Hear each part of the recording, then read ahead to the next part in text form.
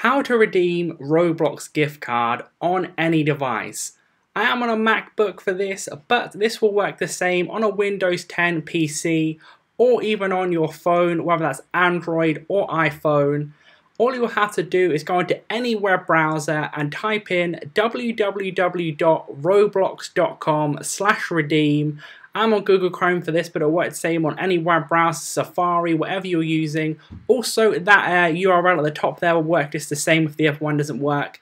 Then go to the enter PIN code section. Go ahead and type in your PIN code that you have into there, making sure it's correct. Once you've done that, click redeem. If you didn't do it correctly, you need to re-enter it, do it again, make sure it's correct.